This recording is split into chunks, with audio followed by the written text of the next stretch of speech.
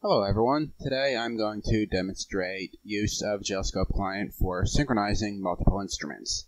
In this case, we've got two 4-channel oscilloscopes. You can see on the left side, they're labeled HD09 and WR8. These are WaveRunner 8000 and HDO 9000 series respectively. And we're looking right now at a 1 gigabit per second RGMII interface.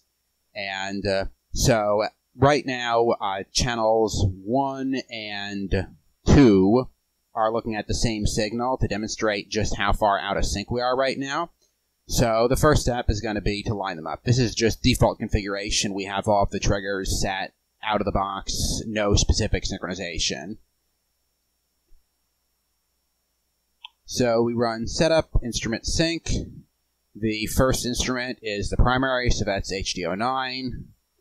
We've already connected the reference clock. We already have the trigger sync hooked up, so we're good. And we're using I believe this is data 0 as the sync signal, and so that's channel 1 of HD09, and secondary is channel 2 of WR8. And now we run the sync. It's going to collect a few waveforms and cross-correlate them to figure out the optimal skew.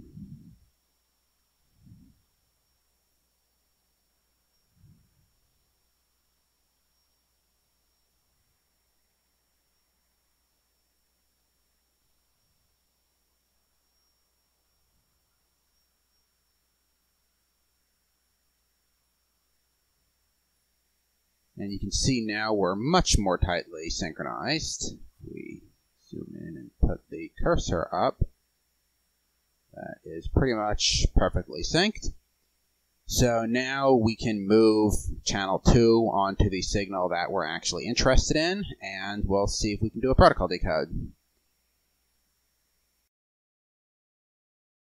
Okay, so we've moved our probe back to the correct signal, and now let's go set up some better names here.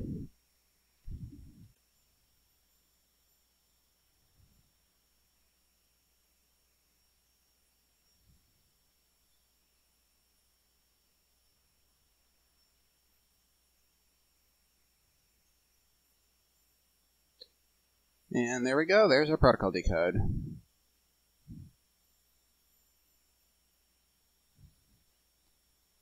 And there we go, we've got our two instruments synchronized, and we're pulling Ethernet frames